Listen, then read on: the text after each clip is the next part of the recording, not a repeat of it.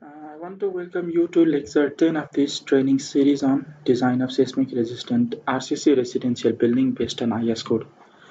In our last lecture, which was lecture 9, we looked at the design of isolated footing, and in today's lecture we will look at the design of slabs. And in design of slabs, in this lecture we will only be looking at the theoretical considerations and some codal provisions, and also regarding the general behavior of slabs in our buildings. We will perform the actual design of slabs manually in Excel sheet in our next lecture. In this lecture, we will only look at some codal provisions. So let's begin with our presentation here.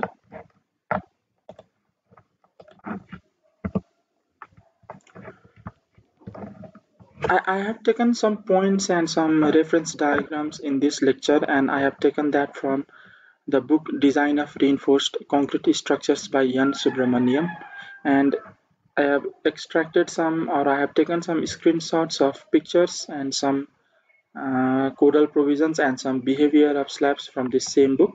It's a good book for learning design of reinforced concrete structures, written in a very plain, in a very lucid language, and you can also follow this book.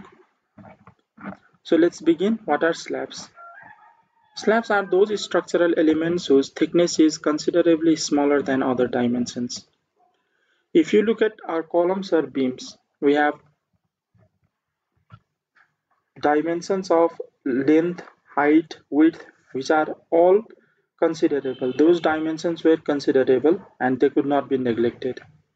However, in slabs, the thickness is one such dimension which is considerably smaller than other dimensions, and other dimensions means in comparison to the length of the slab or width of the slab. So the function of the slab is to support and transmit loads to the walls or beams supporting them, and sometimes transmit the loads directly to the column by flexure, shear, and torsion. One function of slab is to support and transmit all the gravity loads to the walls or beams. Our slabs may be resting either as a simply supported slab on walls, or they may be cast integrally with the supporting beams. So whatever the support condition be, the slabs support and transmit all the loads coming onto it to the walls or beams. And also, another function of slab is to resist lateral wind and earthquake load. We can remember, or we have seen, that the action of slabs is rigid diaphragms. Our slabs act as rigid diaphragms of great stiffness, and that is important in restricting the lateral deformation of multi-storied frames. So slabs perform major two functions. One is to transmit the loads and another is to resist the lateral forces. Slabs can be solid, ribbed, or waffle type. In fact, we will only be looking at the solid slab, design of solid slab, which is the typical slab that we use in our residential buildings. However, our slabs may also be ribbed or waffled or flat slab, and the design considerations or the design parameters are different for each type of slab. A slab is generally designed as a flexural element considering a strip of 1 meter width. Even though it is case in, or there may be error here, in one piece and not in strips of unit width. So while performing the analysis and the design of slabs, we consider unit strips of 1 meter width, and we consider them as a beam of 1 meter width, and we design for that one strip and then perform the design and analysis of whole slab. As slabs are thin compared to beams, the serviceability limit state of deflection is normally critical in slabs rather than the ultimate limit states of bending and shear. Since slabs have relatively larger surface area compared to their volume, they are more affected by temperature and shrinkage stresses. So these are the properties of our slab.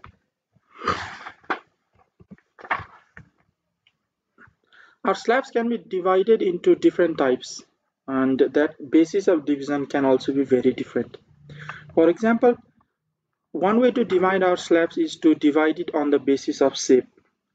We will only be performing the design of rectangular or square slabs in this course, but our slabs may also be trapezoidal, circular, triangular, or any other different shape type.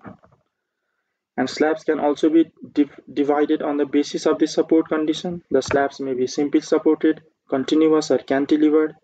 Our slabs may be precast, pre-stressed, or cast in situ.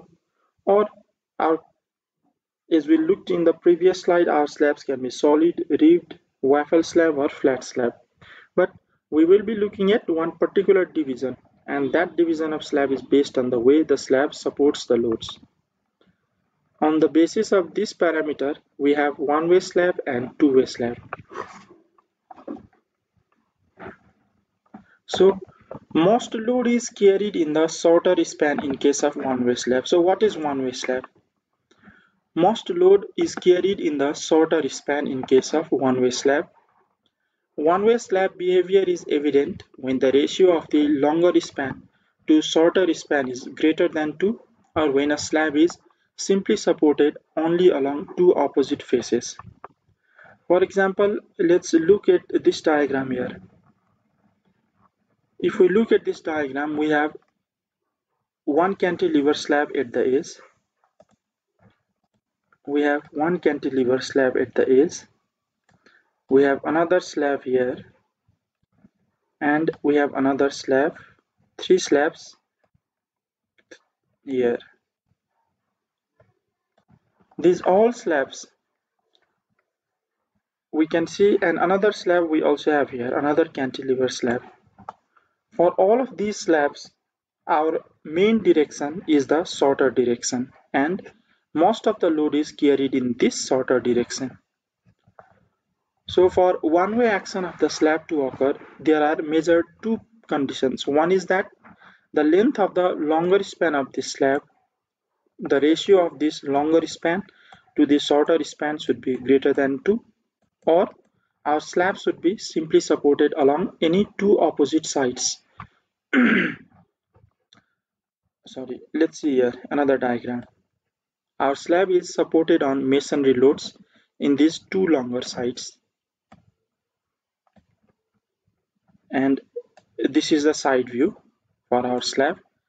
Our slab is simply supported on these two masonry edges. So which will be our primary direction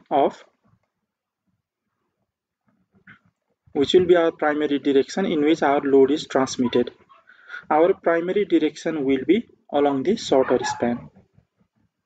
So our main reinforcement will be distributed in this way along the shorter span, and our distribution still will be distributed along this longer span. So this is the nature of one-way slab. Whereas in a two-way slab, the contribution of the longer side to carry loads become more substantial. In one-way slab, most of the load is carried in the shorter span, but in the two-way slabs, the contribution of longer side also becomes significant. So why it is called two-way slab? Now it is evident that since the contribution of longer side is also significant, the flow load is transmitted in two directions, that is both shorter side and longer side, hence it is called a two-way slab. So for a two-way action, either the ratio of the length of the longer side to the length of the shorter side should be less than 2, or the slab should be supported on beams on all sides of each floor. Then it will be, then the slab will show a nature of two-way load distribution. So if you look here, this last diagram in this slide, this diagram shows the bending nature of one-way slab and two-way slab. Suppose this is our one-way slab, 1, 2, 3, 4 edges, and we see that the bending of this slab in the longer direction, this is mainly cylindrical in nature. This slab, the one-way slab in one way or in the longer direction, deflects more or less in a cylindrical nature, and this deflection is constant along the length of the span, almost constant. Whereas in the shorter direction, there is a parabolic deflection. This is for one-way slab. In contrast, in a two-way slab, the deflection is both parabolic along long span and along short span. So the deflection is maximum at the center and it decreases towards the edges. So this deflection nature also describes the differences between one-way slab and two-way slab.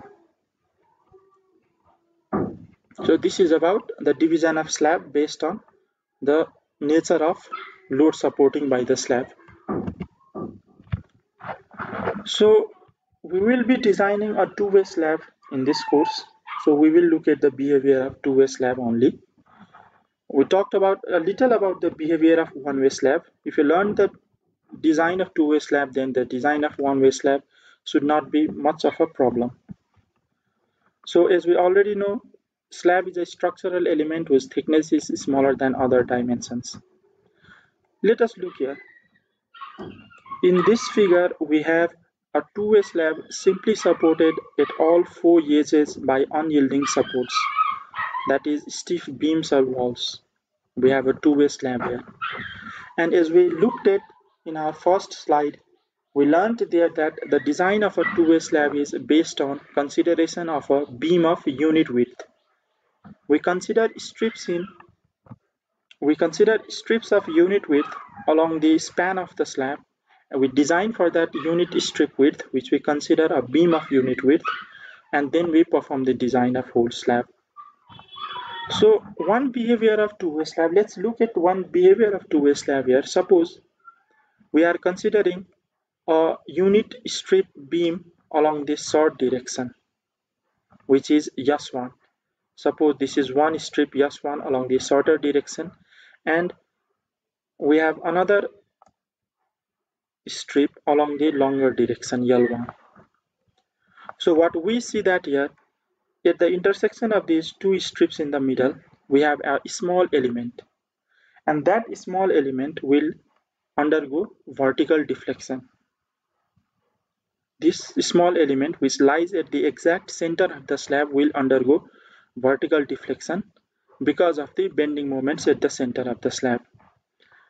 And if we consider such similar strips along short direction and longer direction, many other such similar strips. So let's look at the second figure. Our original strips were S1 in the center along this shorter span and L1 in the center along this longer span. We also selected two other strips, S2, S3 in the shorter direction and L2, L3 in the longer direction. What we will see is that whereas this center small element underwent, or this central element, because of the bending moment, deflected downwards. In contrast, in other elements, we will see that there is vertical deflection as well as some twisting moments. We can, if you can visualize the nature of these intersecting points here, intersecting points of elements here, you can see that in the center, this element undergoes pure deflection, whereas in the edges, besides deflection, these elements or these cubical elements tend to twist also. So this shows us that besides deflection or besides bending moment, particularly in the edges of these slabs, we also have the presence of twisting moments. That means there are torsion in these elements. So particularly in the edges of the slab, we also have to design for torsional reinforcement in the case of two-way slab. Because in this two-way slab, since the elements tend to twist at the edges, but our supports are unyielding, we have stiff beams or walls as support, internal stresses of torsion will be developed here, and we will also have to design for torsional reinforcement. So this is the behavior of two-way slab under uniformly distributed load. And how do our slabs fail? This is another behavior of two-way slab, a mode of failure. You can see these two diagrams here. Under the effect of our uniformly distributed load, first, small hairline cracks will appear at the center of the slab. And as the intensity of our loading increases, these hairline cracks will increase in size, and as a result, this yielding of reinforcement at the center of slab occurs. The hairline cracks in our cement concrete is transferred. These forces are transferred to our reinforcement, and yielding of reinforcement occurs. And after the yielding of reinforcement occurs, the redistribution of moments takes place. That moment is redistributed along those portions which are still left to be yielded, or which are still not, or where still the cracks have not appeared.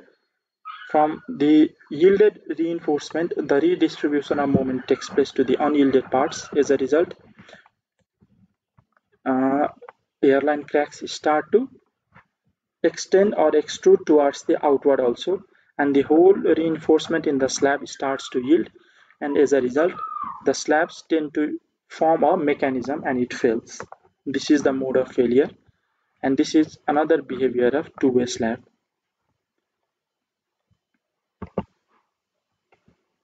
So let's look at one design consideration, and that is the minimum thickness of slab. Since we know that slab thickness is the primary factor affecting the serviceability and shear strength.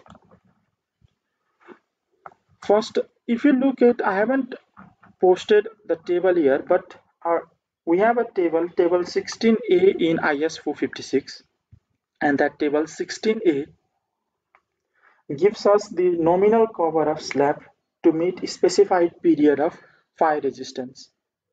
So one serviceability factor that may affect the thickness of the slab is the fire resistance of the slab, and that fire resistance consideration is given in table 16A of IS 456. And in clause 23.2, which you can see here, control of deflection criteria, actually this clause 23.2 is the criteria for beams. This clause gives us the vertical deflection limits for beams, but these criteria are also applicable to slabs, since we already know the design of slab is based on consideration of beams of unit width. We consider strips of unit width and hence design for the beam.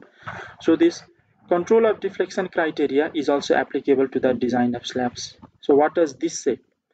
The deflection of a structure or part thereof shall not adversely affect the appearance or efficiency of the structure or finishes or partitions. The deflection shall generally be limited to the following. So these A and B are two deflection limits. First, the final deflection due to all loads, including the effects of temperature, creep and shrinkage, and measured from the edge cast level of the supports of floors, roofs and all other horizontal members, should not normally exceed span by 250, and the deflection including the effects of temperature, creep and shrinkage occurring after erection of partitions and the application of finishes should not normally exceed span by 350 or 20 mm, whichever is applicable. So these two clauses 23.2a and b gives us the deflection limits, and these deflection limits are generally assumed to be satisfied.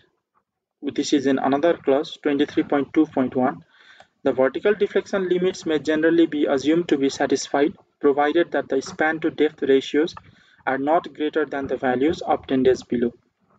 We have talked about these clauses A, B, C, and D in the preliminary design of our beams and in the preliminary design of our slabs.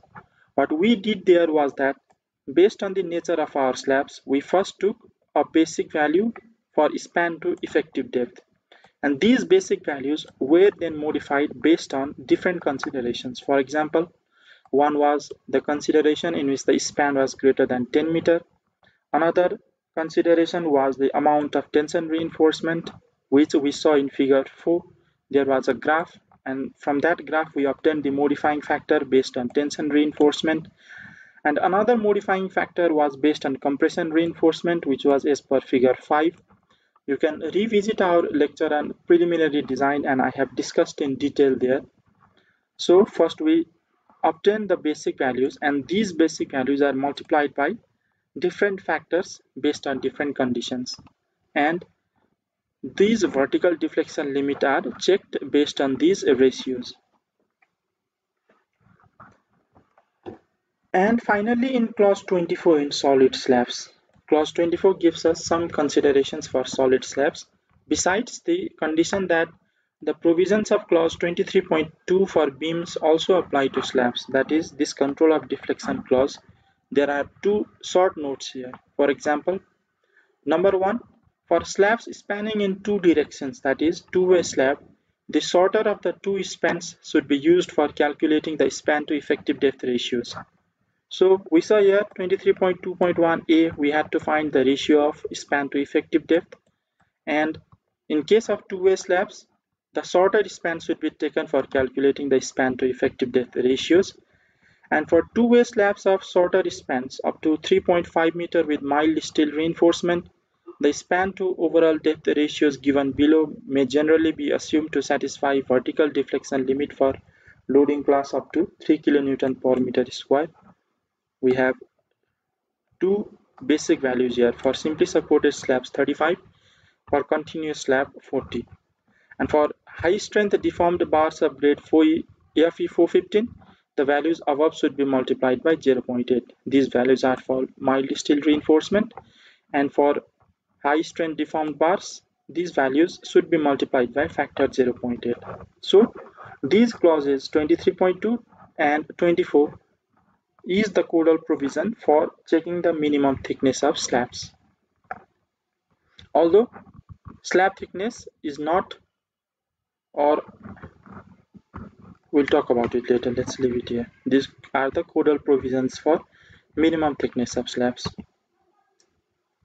So let's look at the analysis of wall supported slabs here. Clause 24.3 talks us about slabs monolithic with supports. Bending moments in slabs, except flat slab constructed monolithically with the supports, shall be calculated by taking such slabs either as continuous over supports and capable of free rotation, or as members of a continuous framework with the supports, taking into account the stiffness of such supports.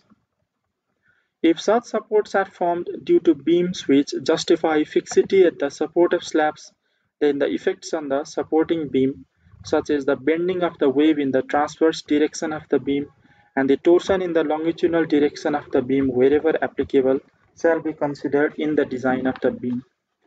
So this clause 24.3 states the method of design of slabs. How do we design up the slabs? It says that if our slabs are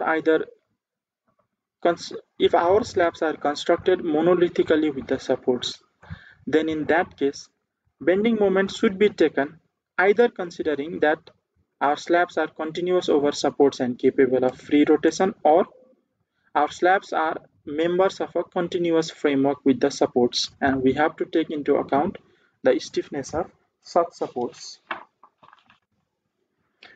For the purpose of calculation of moments in slabs in a monolithic structure, it will generally be sufficiently accurate to assume that members connected to the ends of such slabs are fixed in position and direction at the ends removed from their connections with the slabs. And this major or most important clause in the design of slabs is this clause 24.4, which says that for slabs spanning in two directions at right angles, that is for two-way slab, we can design the slab by using the coefficients given in Annex D. Annex D of IS 456 has table for coefficients for both simply supported and restrained slabs, and the slabs may be designed by using those coefficients given in Annex D. We will talk about that coefficient in our upcoming slides here. For determining bending moments in the slabs spanning in two directions at right angles and carrying concentrated load, any accepted method approved by the engineer in charge may be adopted. So Annex D is the case for uniformly distributed load, which is mostly the cases in our residential buildings. So we will design our slabs based on Annex D here. So clause 24.4 gives us the design procedure for two-way slabs. Let's look here, before going to those factors and before going to that Annex D, let us look a little about the analysis of wall supported slabs, and let us look at the nature of transfer of loads of those two-way slabs here. We have two sets of diagrams here. First, we have for square slab, and this will be for the ratio Ly by Lx is equal to 1, and in the right hand side we have for the ratio Ly by Lx is equal to 2. These two diagrams gives us or show us the nature of sorry these two diagrams show us the nature of the trajectory or the path of the principal moments in our slabs. How are those principal moments distributed, or how are those principal moments transferred to the support in our slabs? These are all contour lines or the trajectory lines of our principal moments. So look here, we have one solid lines at the center, and these solid lines represent positive bending moments. That means tension at the bottom surface. In our edges, we have dashed lines, which are negative bending moments. And we have boundary line here separating positive and negative bending moments.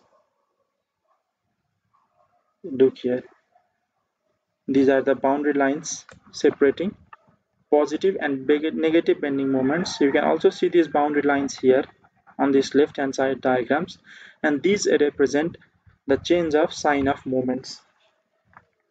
And what you have to understand from these diagrams is that first, structures generally have a tendency to transmit loads that are acting on them to the supporting systems along the shortest possible path. That means any element tends to transfer the loads acting on that element to its supporting element, and that transfer is most possibly done through the shortest possible load path.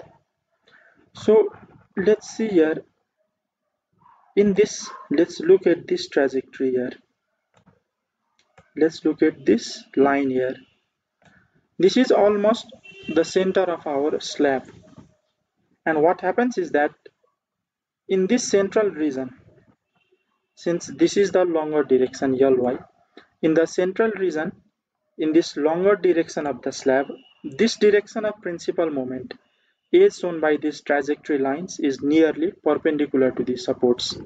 That means, let's look here, for this diagram all edges are fixed, all the four edges are fixed, and for this diagram we have simply supported edges. So what happens is that in this central region, the direction of principal moment as shown by these trajectory lines is nearly perpendicular to the supports, because you can see that if this is our supports here, if this is our supports on the shorter side, then this line is nearly perpendicular to these supports. This line is nearly perpendicular to the supports. So the load is mainly transferred in the shorter direction. Since perpendicular line is the shortest line, and that gives us the shortest possible load path, these bending moments at our center, and remember the bending moment at the center is the maximum bending moment in our slabs. So these bending moments in the center are mainly transferred to the shorter edges. So what we can infer from this diagram is that, or what we can infer from this trajectory of principal moments is that the moments in our shorter direction, which is mx, is generally greater than the moments in our longer direction. Why is it so? Because we have maximum bending moment at the center of the slab, and that maximum bending moment is generally transferred to the shortest possible load path. And based on this trajectory of our principal moments, we see that since these lines are perpendicular to the support or the shorter side, these moments at the center, these maximum moments at the center are transferred to the shorter side. Hence, the moment in the shorter side is greater than the moment in the longer side. So some moments are also transferred in this longer side, and mainly the moments at the center of this slab are transported or transferred to the shorter side. Hence, mx is greater than my. And in the edges, as we talked about before, that there is the presence of torsional moments. These dotted inclined lines show us the moments in the corner regions, and these moments are inclined to the support. So this means there are twisting moment at the corner, as you can see for this corner, these all four corners or the corners in here. You can also look at this diagram. There are twisting moments at the corner since our trajectory lines of principal moments are inclined to the support. So there will be twisting moment in the corner and we have to design for torsional reinforcement. So this is the general behavior of wall supported slabs, and we saw the trajectories of principal moments in beam supported rectangular slabs here. And also continuing from the previous slide, we saw that we had negative moments at the edges. Let's see here first. We saw that these dotted lines represented negative moments at the edges of the slab. So here this shaded region represent the negative moments. This A diagram is for simply supported slab and this B diagram is for slabs with fixed ends. As you can see here, the edges for or the reason for negative bending moments is generally for the shorter span it is 0.18 times the length of the shorter span, and for the longer span 0.18 times the length of the longer span. This gives us the approximate reason of negative bending moment in the case of simply supported slab, whereas in the case of slabs with fixed end, the reason of negative bending moment is given by 0.18 times LX, 0.18 times length of shorter span in both directions, whether it be shorter side or longer side. The reason of negative bending moment is 0.18 times the length of the shorter side. So this is the difference. In the simply supported slab, it was length of that particular side in which we were looking at bending moment. If it was in shorter side 0.18 times LX, or if it was in longer side 0.18 times LY. Whereas in the case of slabs with fixed end, the reason is 0.18 times LX at both ends. And all these results are derived experimental results, and these values are derived from those experimental results. So this is the nature of negative bending moment, or these are the reasons of negative bending moments in rectangular slabs. And for all slabs we are looking for the uniformly distributed loads on the slab. Now let us come to our Codal provisions, or we saw that we had some bending moment coefficients given in Annex D of IS 456. So actually how were those bending moment coefficients derived, or what is the basis of those bending moment coefficients? Let's see here. I have written here Grashof-Rankine method. Those coefficients are based on Grashof-Rankine method, and these coefficients were derived by two people, Franz Grashof and William Rankine. So based on the name of those two people, we have this Grashof-Rankine method, and these bending moment coefficients are derived as an approximate method for the analysis of simply supported rectangular slabs. So what Grashof and Rankine did is that they considered the slab to be divided into a series of orthogonal unit beam strips. We saw this already in our previous slide. And considering the two middle strips, let us look here. The same two middle strips, the deflection at their common intersection point will be the same. So the deflection of this common intersection point can be calculated based on the deflection of the shorter side and based on the deflection of the longer side. And since this point is the one point, that same point for both directions, then either the deflection from longer side or the deflection from the shorter side, this should both be equal, since these are the strips of the same monolithic slab. So this is the formula for deflection of shorter side and for longer side, where Wx and Wy are the share of uniformly distributed load for each strip. Lx and Ly are the length of shorter and longer side respectively, and Ix and Iy are the moment of inertia in the x direction and y direction. Suppose that the moment of inertia is the same, that is Ix is equal to Iy. Then we get this formula, Wx by Wy is equal to Ly to the power 4 divided by Lx to the power 4. What this formula gives us is that here, since Ly is greater than Lx, so the value of Wx should be greater than Wy. That means a larger share of load is carried in the shorter direction. As we have already seen the nature of this two-way slab in our previous slides, a larger share of load is taken in the shorter direction.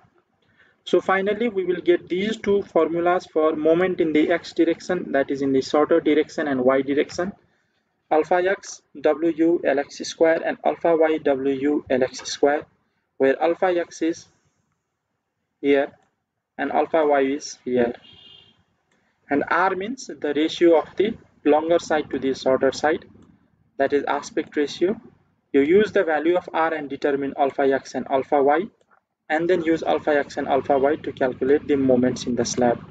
And remember here, do not be confused, the length is length of shorter direction in both of these formula, mx and my.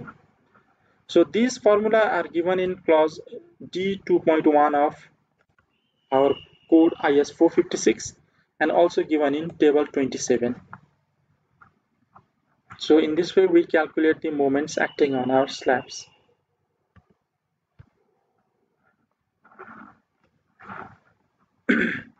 That was the case for simply supported slabs. Now let us look at the case for restrained slabs. That means those slabs that are cast integrally with the beams and in which the corners are prevented from lifting.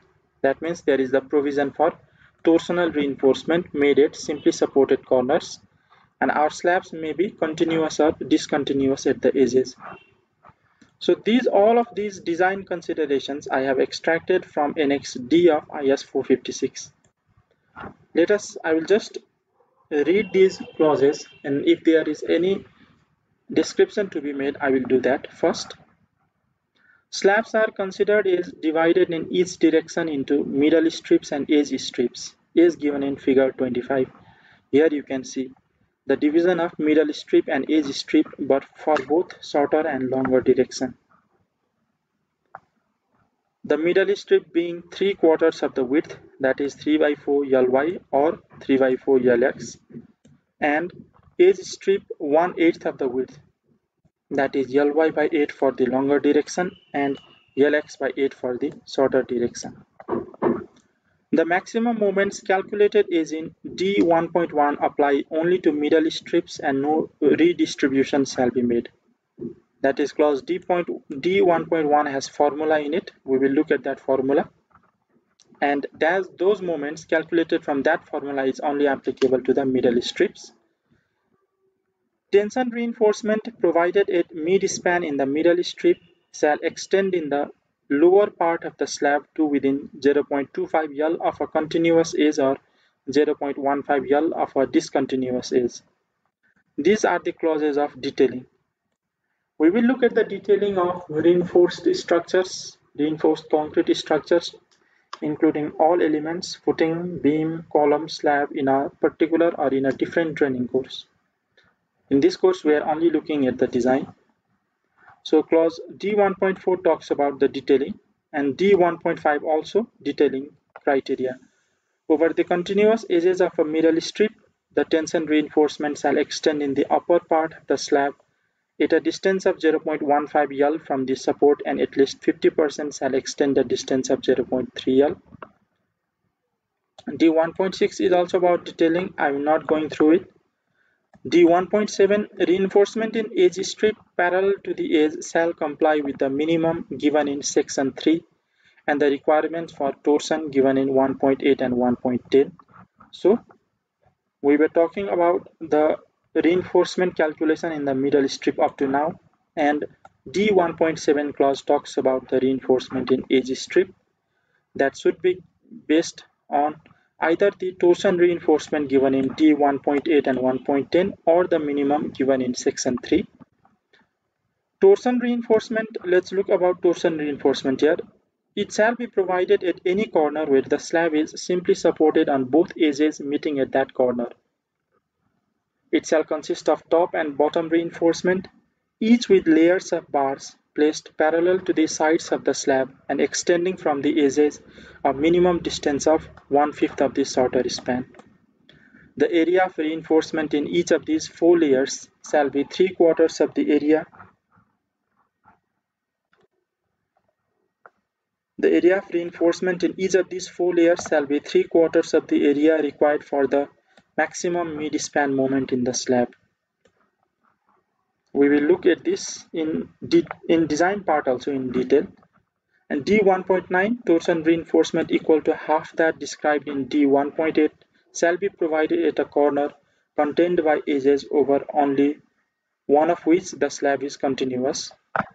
Torsion reinforcement need not be provided at any corner contained by edges over both of which the slab is continuous. That means if we have slab here and this is continuous on all four directions, and we have slabs here also, then that means for the design of this mid slab, torsion reinforcement need not be provided because these are all restrained by support due to the continuous slabs, and torsion Ly by Lx is greater than 2, the slab shall be designed as spanning one way, that we have already seen.